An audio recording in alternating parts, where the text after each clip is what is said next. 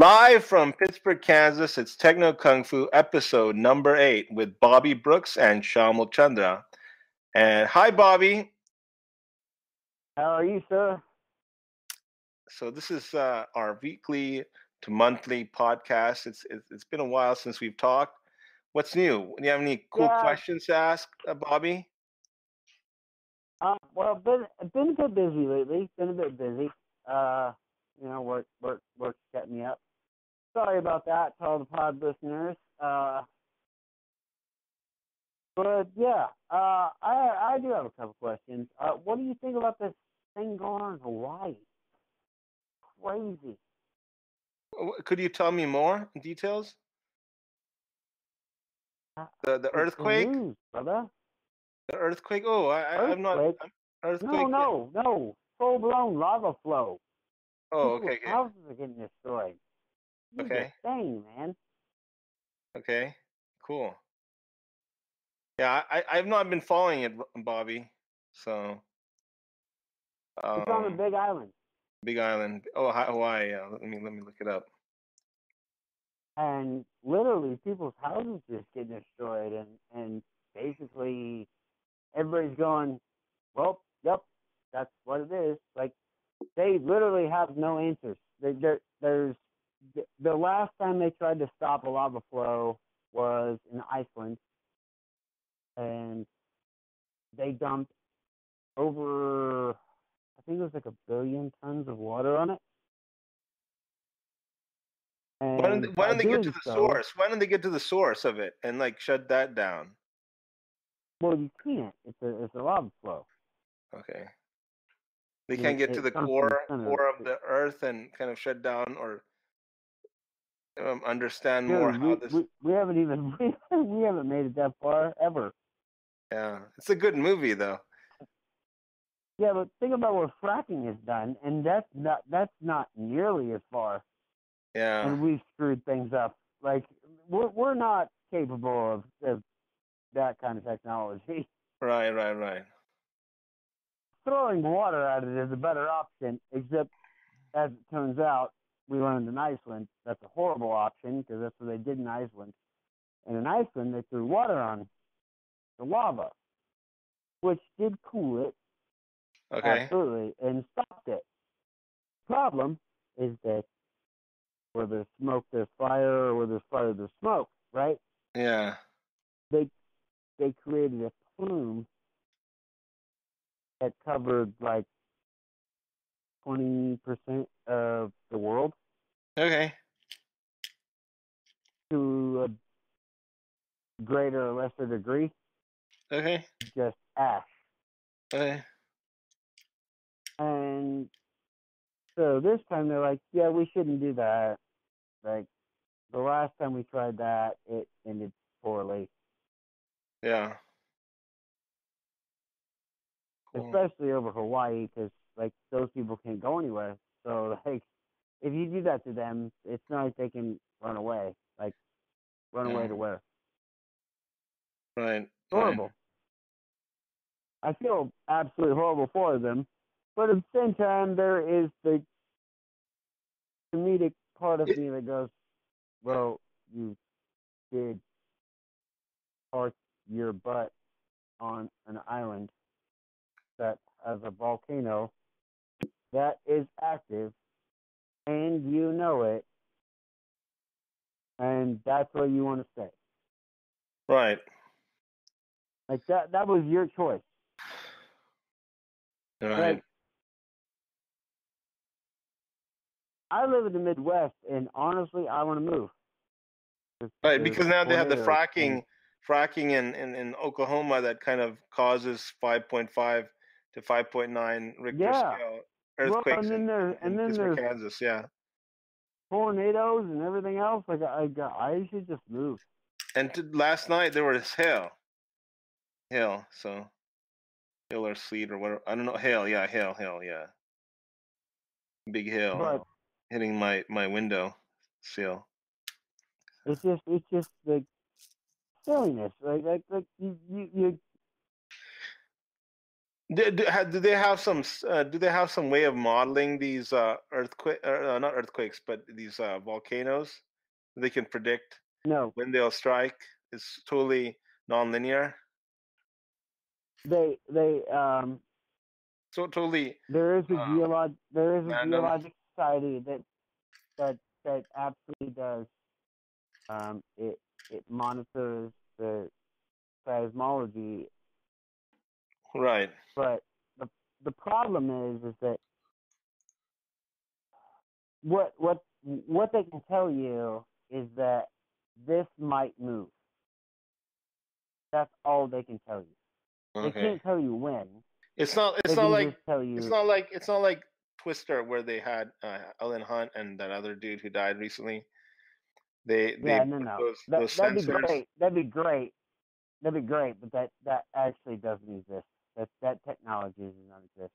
Yeah, I mean those sensors they put in the hair to study the tornado, so they can understand the dynamics.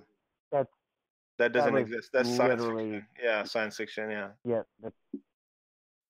It's the same thing with. They'll have to create material that can withstand the heat of the volcano, the lava. But however, that being said, as those words come out of my mouth,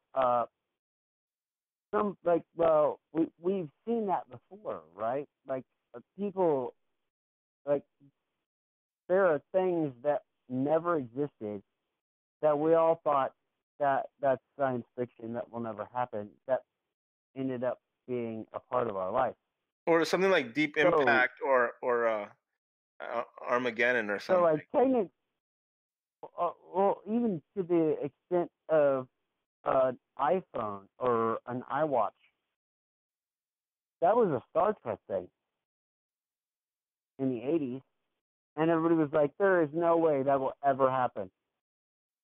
Meanwhile, right now, if I had an iWatch, I could call you right now on my iWatch and talk to you through my wrist. Imagine that 30 years ago. It would never happen. Yeah. Like it's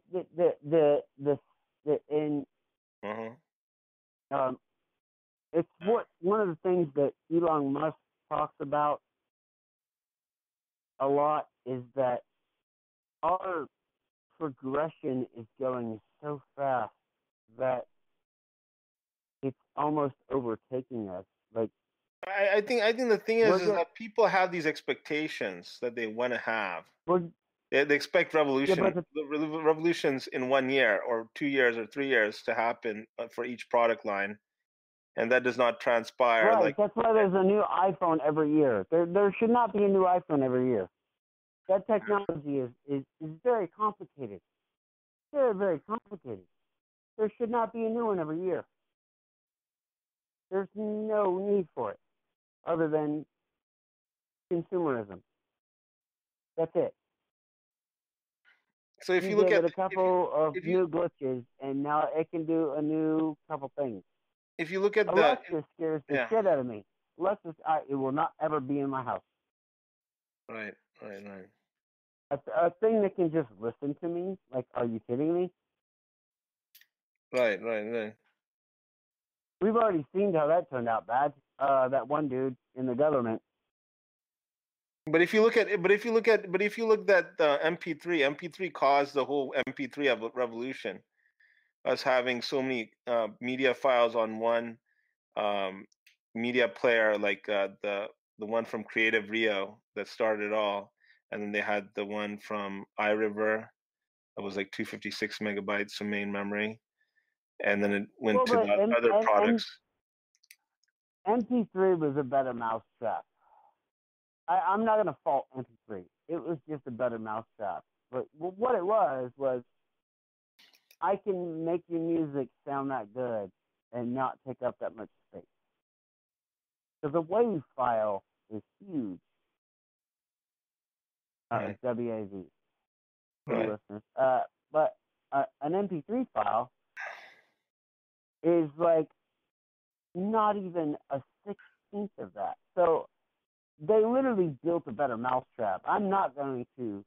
Yeah, but I think you would like those dudes. Those dudes were literally building a better mousetrap. That's what they did. Right. And for the betterment of everybody, by the way, because that's the standard. Right. We have these weird things now, like MKV, which is like some Russian thing, and all of that. But MP3 is still standard. Right.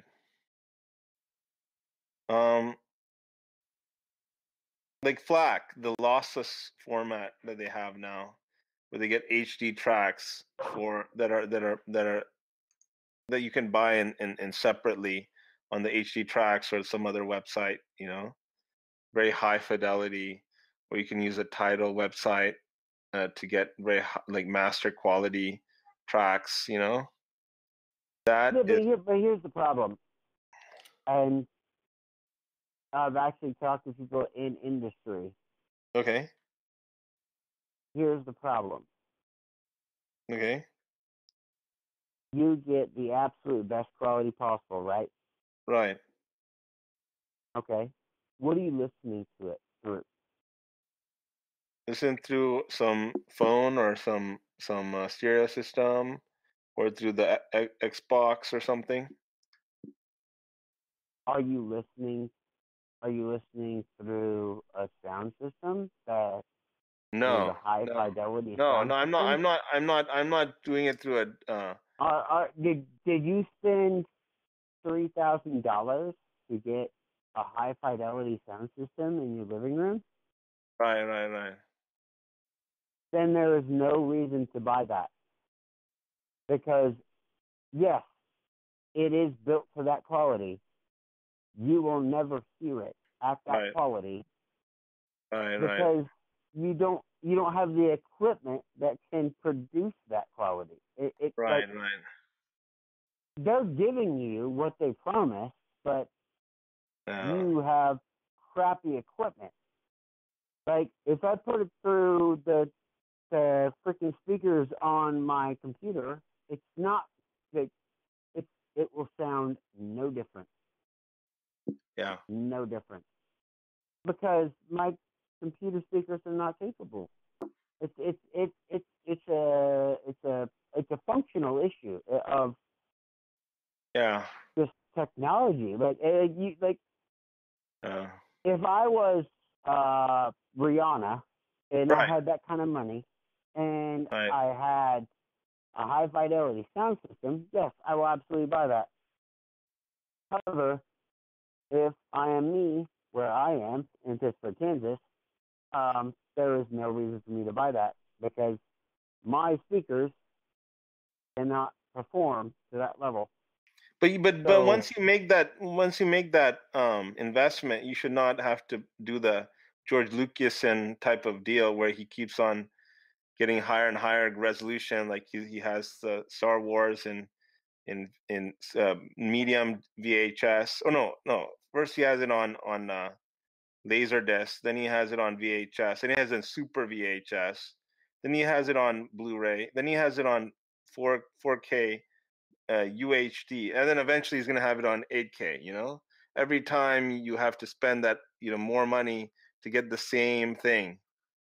And why don't you just get the best thing for yourself at the first time? Well, and it's all about the experience anyway. Yeah. Right? It's not about the noise. Right. I mean, like, Sam Kinison is one of my favorite comedians. Right. Him yelling sounds no different on these speakers or high def or like, and some of my favorite artists, like even A Perfect Circle, like I'd like I'm trying to think of just a song that pops in my head. A Theory of a Dead Man. Yeah, right. If that song comes on the radio in my crappy car speakers, I'm not going to be any less impressed with it. And that's because he's a great artist and he has a great song. The the speakers do not matter. The system doesn't matter. It's just that he has a great lyric, great content. Like, I'm listening. He's caught my attention. Right. I've listened. I spent a lot of time driving once upon a time in my life, and I used to listen to AM radio, and kind of enjoyed it a little bit because it breaks the monotony. I mean, like, you can only hear, you know, whatever band is popular at the time play that song 15 freaking times before you're like, I'm over it. However, turn to AM radio, there's some dude talking about the news, and I don't particularly care, but that's different. It's not the same song every third song. Like, yeah. I think is what a lot. It hurts the music industry when they do that. It, like, just play the song, let everybody love it, and then just leave it alone for a minute. Right. If you play it every third song, and then everybody goes, "Yep, yeah, I got that. Yeah, thanks. Yeah, okay, you gonna beat me over the head with it one more time? Okay, all right." Well, now I don't like it. But do you like the pay every month subscription plan like Spotify, or do you like paying for each FLAC or MP3 or WAV CD? What do you think is the best in your opinion for the amount of money you pay? I mean, if you want to, if you're like hearing the radio and you Shazam something, and then you want to play it, you know, a billion times before you get sick of it because you like it so much. Wouldn't you like to use something like a subscription model where you pay monthly fees, you know, and you can eventually download it for offline use? I'm a hacker at heart. You're a hacker? That's cool. So I always look through the byways and highways. Byways and highways. Okay. I would say, honestly, for your money. Now, here's the thing: you have to be very careful about it, because just as I'm a hacker, Amazon is willing to take your money. If you just sign up for Amazon Music, it's like $4. Yeah. $5, I don't remember what the exact cost is. However, a month. And you literally have access to basically any song you can ever think of. Right. Literally. There is nothing off limits. However, they don't tell you that when you sign up. Right. So if you sign up and screw up and sign up for Amazon Prime, you're on the hook for $150 for a year. Yeah. And they will charge you that. If you're smart, sign up for Amazon Music. You don't need the Amazon Prime. You don't need all of that. Like, I mean, if you want the 2-day shipping and you want all that, that's fine. But right. Realistically, if it's just about music, they're probably one of the best services, because it's like $5 a month. You create your playlist. You can even offline your playlist, which is awesome of them. And I did learn this the hard way. Once your subscription gets canceled, you can't listen to that anymore, which is fine. Like, I stopped paying. I guess I don't get to listen to that. However, like, it's great. It's a great service. They have a very good model. They have a very good business model. Do you have you tried Deezer? Do what? Deezer? It's like a European based subscription streaming music streaming company that gives you like $10 or something, somewhere around that per month. No, never heard of it. Okay, but I mean, anyways, any other questions you have besides I'm interested. What is it? What is it?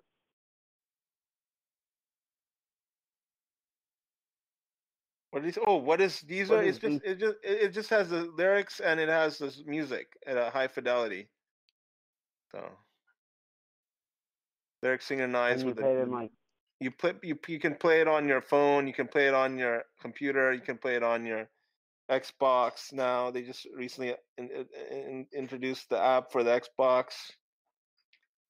Can you play it offline? No, not yet. They don't have that yet. They have that in Spotify. They have that in. I don't know if they have that in Tidal, but they have that in Spotify. They have that on, other ones, other subscription schemes. Yeah, but the problem with Spotify though is that they say you can play it offline, but you have to have an internet connection.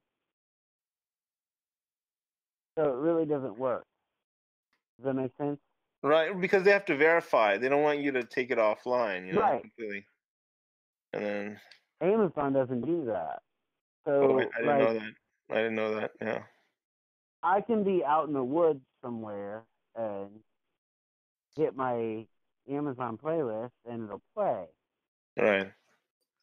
If you try that with Spotify, it won't work because you don't have a signal. And they're going to do that with Hulu, and they're going to do that with they already did that with Netflix, but so you can so a lot of these video streaming allow you to do the offline download. Yeah, Amazon already did it. I actually used that today. Yeah, you can download movies. YouTube also does that. Allows you to viewing. With YouTube Red. I don't like YouTube Red. There's nothing good on there. I wish there was, but there's absolutely nothing good on there. Oh, but as a matter of fact, I wanted to talk about that series Cobra Kai that I saw all the episodes of season 1. Oh my god. Cobra Kai, man, that is one stellar. You should watch it. It is one hell of a series. You know what? I've heard. Look. You know who Joe Rogan is? No. Oh, Joe Rogan, that podcaster, yeah.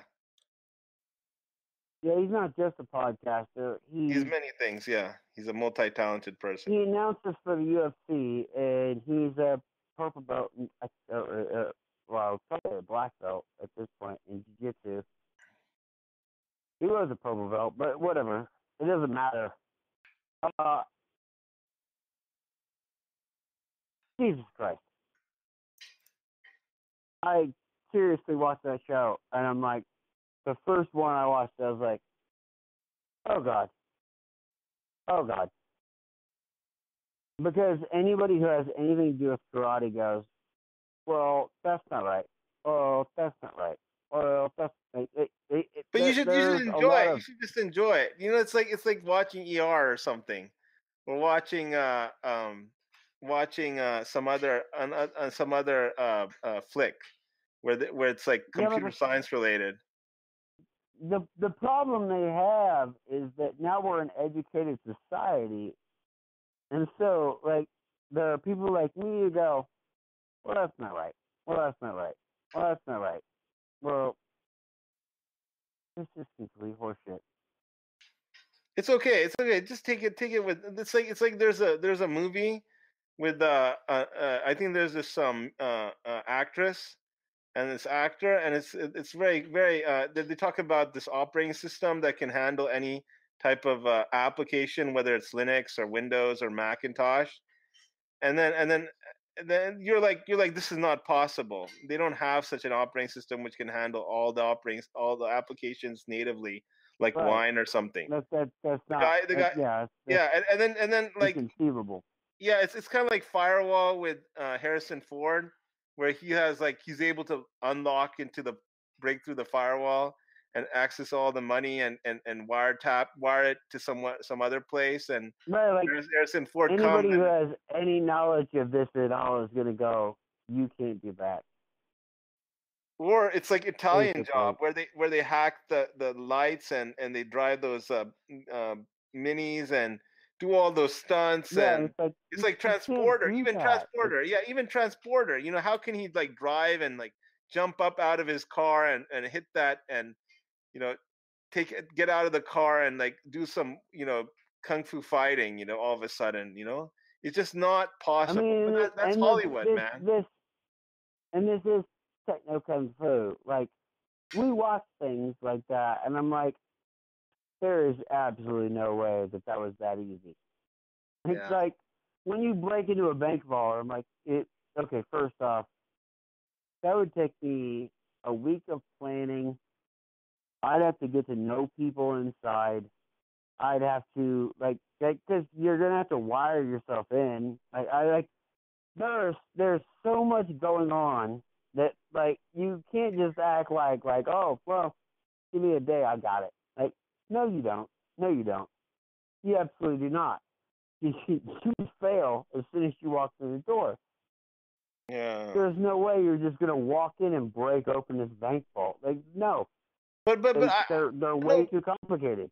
Well, it's like Dog Day Afternoon with Al Pacino. If you remember that movie where he just gets he caused. But you got to give a little liberty there. That was older. Was older. Yeah. Like the technology wasn't what it is now. Yeah. So it just depends on their technical assistants or technical advisors that they hire. For instance, Marvin Minsky was hired, who's one of the fathers of AI, one of the fathers of neural networks. He was hired for Stanley Kubrick's 2001: Space Odyssey in 1969. That film is going to celebrate its, I think, 50th anniversary. Yeah, 50th anniversary. They had the main actor protagonist on CNBC recently, and he was talking about how that film has, you know, gone past its era and has transcended. You know, Kubrick has just did marvels, you know, because he's able to keep the film pertinent even to this day.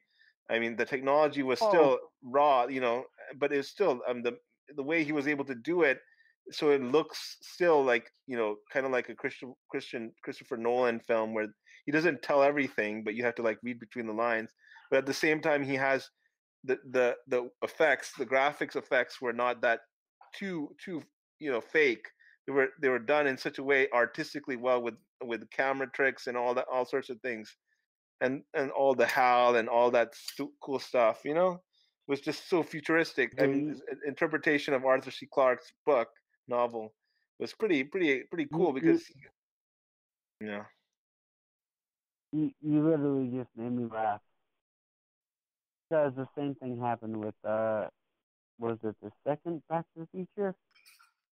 Oh, the 2010, the second movie that they made, where the jock was wearing the spiky helmet, and I was like, this is how we should be dressing now. Like, spiky helmet and have you seen the original Karate Kid? So ridiculous. Actually, the original Karate Kid, it still holds up to me. It still holds up to me. I partially because I come from a person of martial arts, so I know everybody makes fun of the wax off thing, but there's actually a purpose behind that. Right. It's like it has to do with the you know, breathing in and then holding it and then breathing out. It's actually stay in the present. A technique. Yeah. No, it's a technique.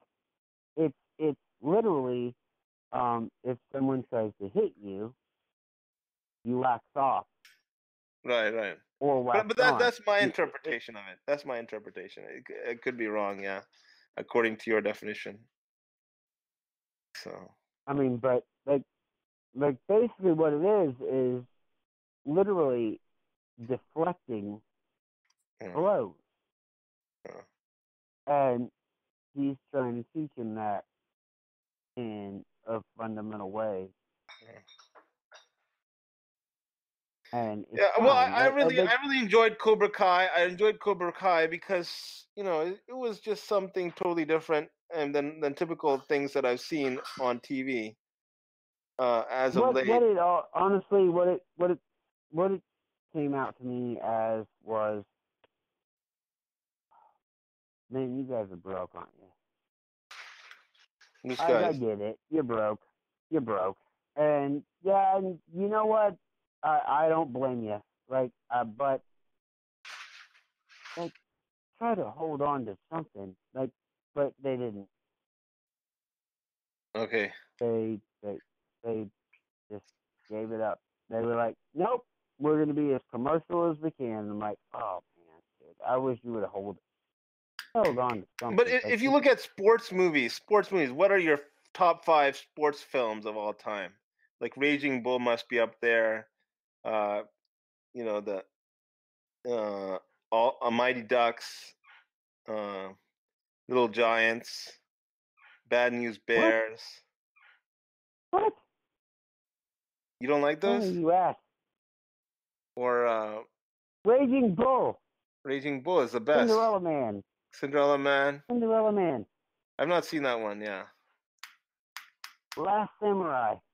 And then Rocky 1, 2, 5. Oh yeah. Any of the until you get to the last one was a piece of garbage, but yeah. And then that one with the Cinderella Man, Rock'em Sock'em robots. Raging Bull. Rock'em Sock'em robots. Where they have the robots that hit punches on each other. Forgot that. Yeah, but that's just a game for kids. Okay. That's not actually a movie, is it? Or the movie about I mean, I love the damn thing, but it's not actually a movie, is it? Or maybe. Oh no, you're talking about that movie with the dude who played Wolverine. Yeah. I forgot his name. Real Steel. Yeah. Yeah, there you go. Yeah. I never actually saw that. Have they had movies about MMA or UFC? They've had one that was good. Okay. And I really hate to say this because like the Jean-Claude Van Damme. Jean-Claude Van Damme. Oh no. I'm a huge fan of him. Okay. People talk shit on him all the time. It's ridiculous. We're gonna do that in a second. But no, the movie that I loved was called Fighting. That was the name of the movie. Okay. And it starred Channing Tatum. Yeah. And obviously he's a pretty boy. Right. However,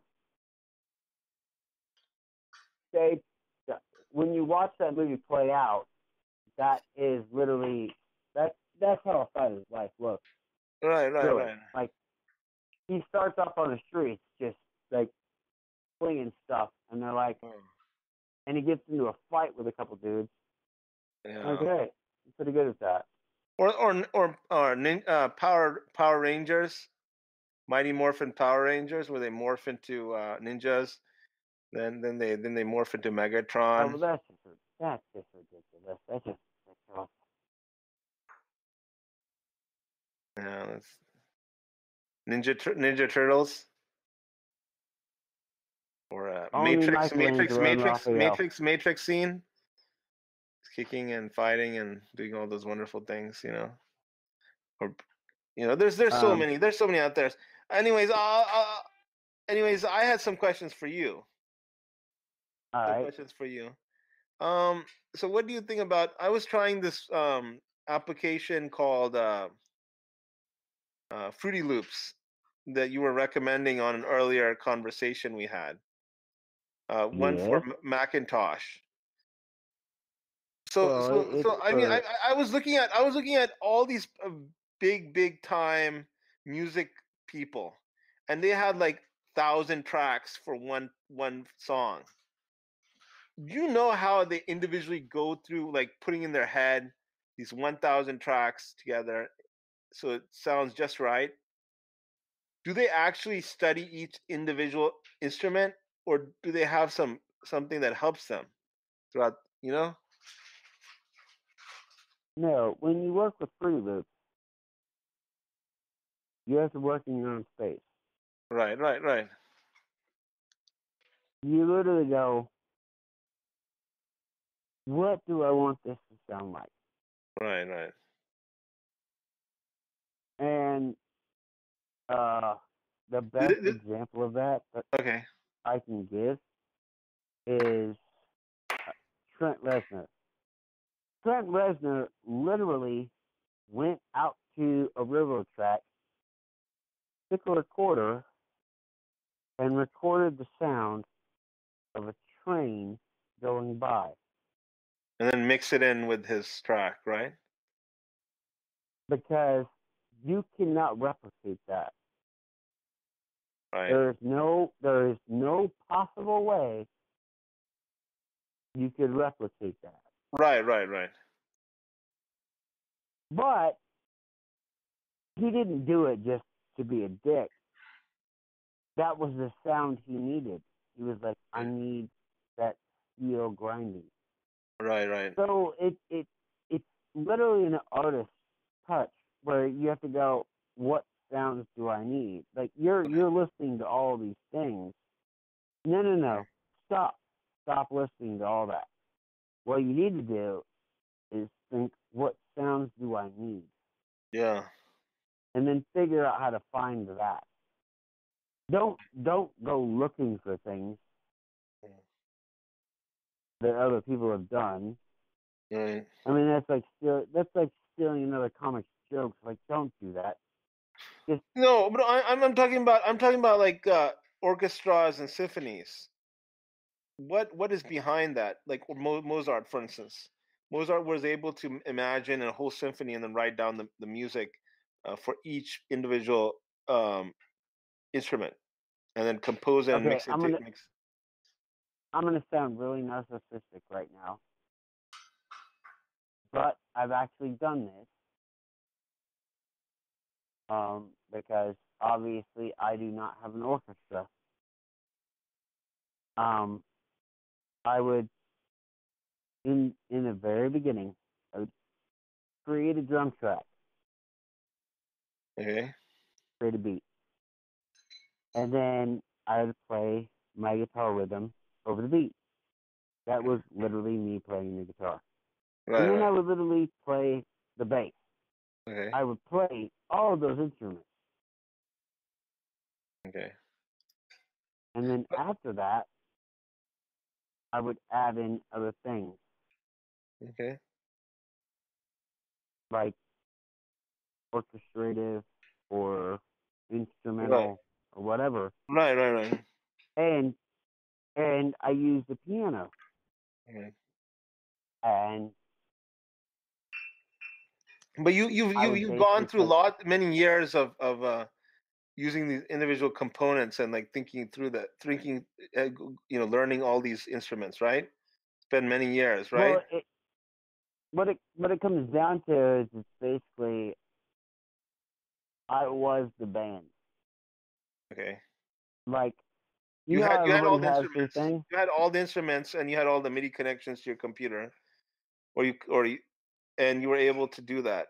I'm just trying to do it with the software instruments, and I'm trying to create that same feeling, like a kind of like a Kyogo or not Kyogo or Roosevelt or a or Zed, that type of flair. What that you type need of to instrument. do? This is going to get really technical for the listener, but they might like it. I don't know. What you need to do is you need to get a keyboard, a full size keyboard. Don't get one of those small ones. You're wasting your time. Get a full size keyboard, Right. like the MIDI keyboard, and then do what I did. And this is ghetto as hell, but I put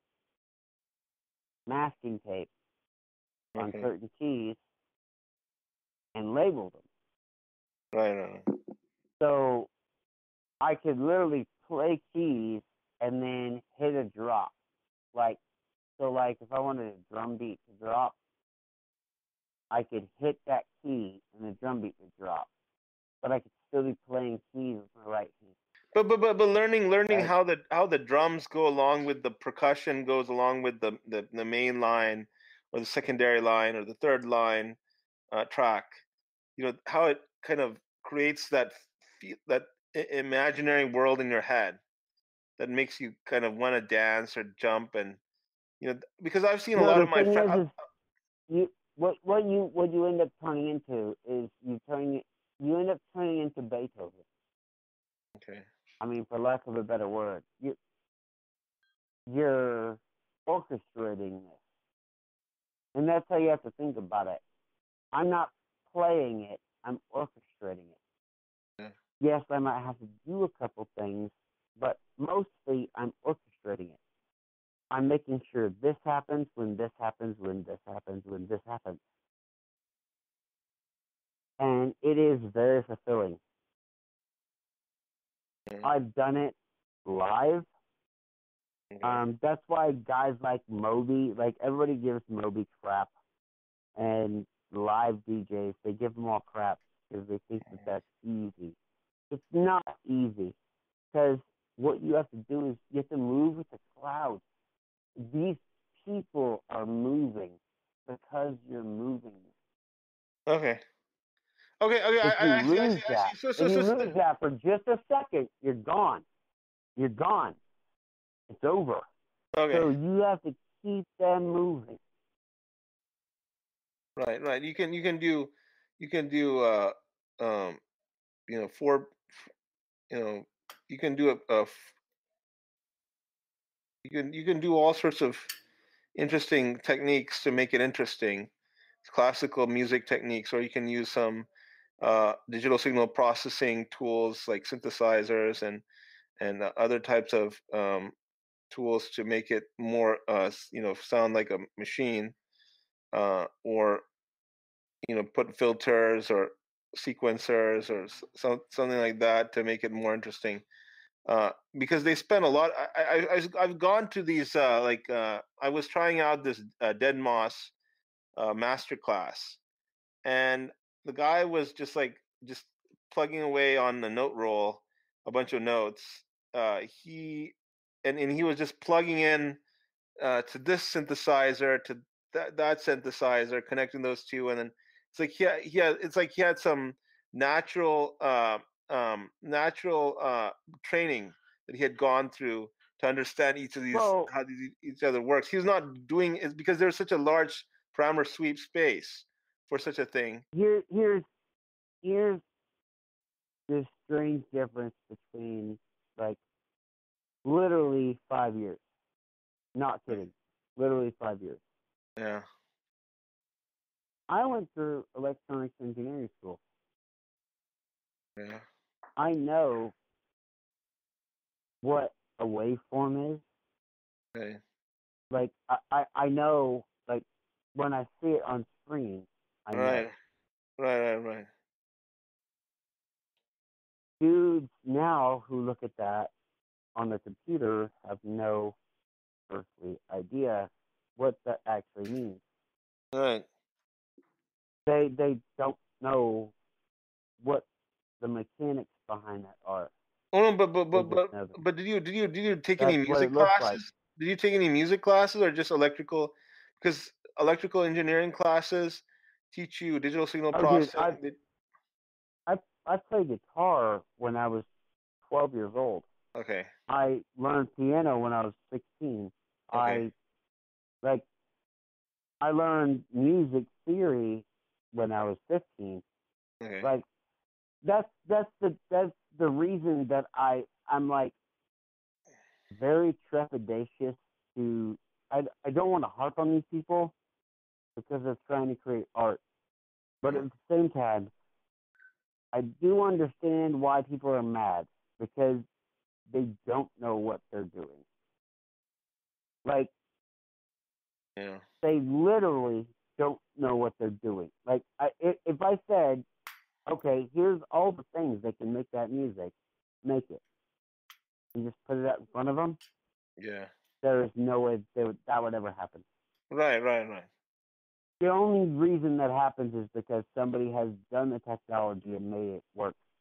Right. No, I mean, there's probably like, it's like a black art. So basically, Black art. I thought, okay.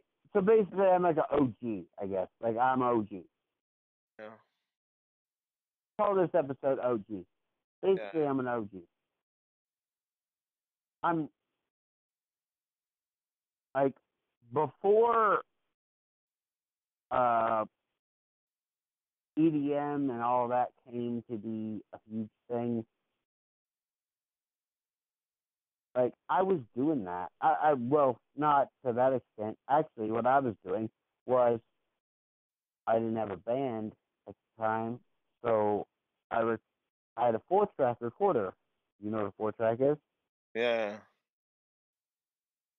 Do you really? What's a Yeah. 4-track? It's like an 8-track type of. Before 8-track, they had a 4-track recorder. I mean, it's just like they have those buttons you can press on the floor with the buttons, and it records up to 4 tracks. You can press on a pedal. My friend has it. No. He's a musician. It just repeats the No. same 4 tracks. It's like before they had No. nonlinear Nope. audio recording, software recording. It's all hard. What you do is you take a cassette tape. Okay. And because if you flip, if you remember, if you flip a cassette tape over, you'll be able to side, right? Mm. Right? Like, Yeah. there'd be Aerosmith side A, Aerosmith side B. Yeah. Right. Well, if you stick in a 4-track recorder, it just records on all 4 tracks. Yeah. And then you can actually dub them down to be in the same track with this machine. Isn't it amazing? Right? That sounds stupid right now. But at the time, it was fucking amazing. And I still own the thing. And I won't get rid of it. And my wife is like, why won't you get rid of it? And I'm like, okay, look. This is how the Beatles recorded their albums. With a 4-track. Seriously. That's not a lie. You can look it up. Yeah. Like, you can look it up. It's amazing. And it is an amazing piece of technology from that time period. And it does have a distinct. I am not one of those guys who goes like, well, I only listen to things on records because, like, no, whatever. You're an asshole. It's fine. No. However, there is a very distinctive sound when you record on a 4-track, only because there's dust. It's weird. That dust creates a certain type of sound. Not horrible, not bad, Yeah. but noticeable. And if you took that out of it, it wouldn't be the same song. Okay. Like, there's a lot of there's a lot of things like that. When you take the nuance out, it's like Janis Joplin is the perfect example. Yeah. Cry Baby. Have you ever heard that song? I've not heard that much Janis Joplin. She's not on my list of musicians that I follow. I follow many musicians, but not Janis Joplin. I've just heard that "Oh Lord, won't you buy me a Mercedes-Benz" song from that commercial, Mercedes-Benz commercial. Baby. Listen to Baby by Janis Joplin. Cry Baby? Well, I think it's just called Baby. Okay. Crybaby, but Baby. Okay. Listen to it from Woodstock, Okay. and listen to it when it's recorded. Okay. And I think that's the thing we miss today, is that musicians do not sound like what they sound like. Right. Because with her, it was the exact opposite. Right. When you hear her in Woodstock sing that song, you go, right. it will capture your mind. You will stop. The recorded version is like, that's a good song. Yeah. Yeah, I think that's true with all these live but tracks. It's the opposite now. It's the opposite now, because now when you hear somebody live, you're like, well, that sucks. Yeah, it's kind of like Katy Perry when she was singing, she was kind of off pitch. And my friend used to tell me all the time that she's kind of off pitch, out of tune, but now she's just fine. She nailed it down. That practice made it perfect, you know. Or she has a auto tune. Real time auto tuning. Have you heard of SoundForge? Have you heard of SoundForge? What is SoundForge? SoundForge is a very great program put out by Techno Kungfu, and I guarantee you, I can make you sound like Britney Spears. Yeah, they have tools. Oh, the one by Sony? Okay.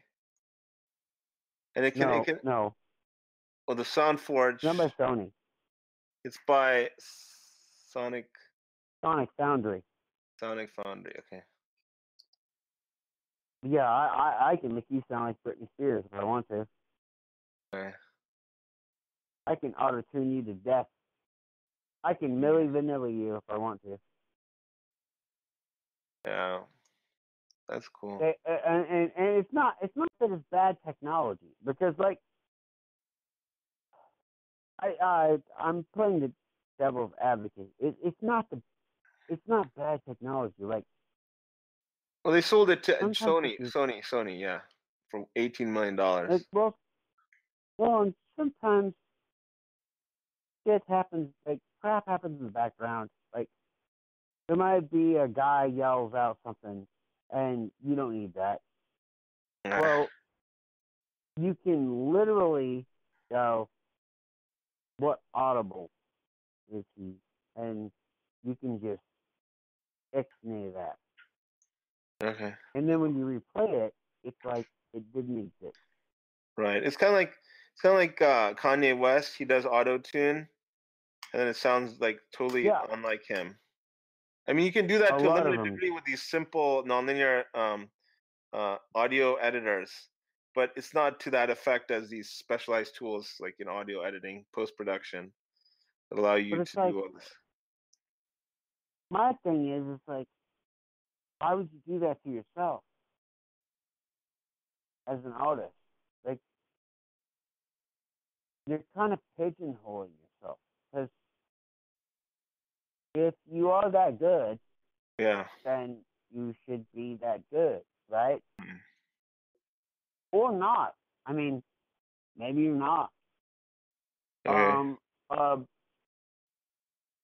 There's a couple bands that don't do it at all on purpose, and they're like, well, this is who we are. Okay. However, they also always sound the same, and that's the thing. Like, their consistency makes them awesome. Awesome, yeah. Okay. Five Finger Death Punch. Okay. You ever heard of them? Five Finger Death Punch. Okay. You ever heard of them? Five Finger. No, I've not heard of them. This is good. You're telling me new stuff. Good. Yeah, no, they have an awesome song that talks about veterans. Okay. And they're like, I spoke to God today. He looks a lot like me. Like, he has it will make you cry, that song and the video. Okay. However, here's the thing. He's played that live in front of literally crowds overseas, and it sounds, I've heard it. It sounds just like that. There is no auto-tune. That's just that dude's voice. It's kind of like Jason Mars. Just Jason Mars sounds as good as he does live as he does on track, without any help. Or like what was her name? Oh God, what's it? Alicia Keys. Alicia Keys, yeah. She has the cornrow haircut. Want it all? I don't want nothing at all. Like, that girl can walk into any place and do that. Right. So it's kind of like the Pink Floyd. They used to have these high quality production equipment to create all those effects in their music, and when they went to the live concerts, they had to spend so much money to create those same effects live, and that caused a lot of problems in terms of making it sound as faithful to the studio track. Well, and Alicia Keys, like, graduated from Juilliard. All she needs is a piano. Yeah. And a microphone. Yeah. And she's pretty. It doesn't hurt. Yeah, right. But, like, all of it just comes down to, like, if you auto-tune your things, you start turning into this vanilla thing, where it's like, when I go to your show, I'm just upset. You let me down. I can tell you for a fact, and I've been to a bunch of shows, Godsmack, not only do they sing exactly like they sound like, I don't know how they perform. Okay. Because there was fire behind them. Yeah. And when I say there was fire behind them, there was 7-foot wall of fire behind them. I wasn't on stage, obviously. I was standing away from the stage. And I could feel the heat. So I was like, I'm worried about your safety. I'm worried about your safety right now. Like, I like you guys. You're doing a great job. Okay. How the hell are you singing? And I guarantee you your back's on fire because I think I'm getting a suntan. Right. Like the amazing performers like that, I give credit. Right. You sound exactly like what you're supposed to sound like, and Jesus Christ, how did you possibly do that? Like, yeah, it's like the dude that someone should get a fire extinguisher. Like, this is not okay. It's like Billy Joel. He plays the piano, he dances, he sings, he plays the harmonica all at the same time, and he can do it with the precise timing of milliseconds. It's pretty cool. Yeah, except this guy's got a fucking fire on his back. or the guy who throws fired torches while he's doing Dance Dance Revolution simultaneously, or the guy who's like on fire and he's singing songs, My favorite one ever. So I mean, yes, he married his 16-year-old cousin, whatever. Okay. Jerry Lewis. Okay, let's wrap it up, Bobby. I think that's good for today. Until next time, Techno Kung Fu. See us on Spotify.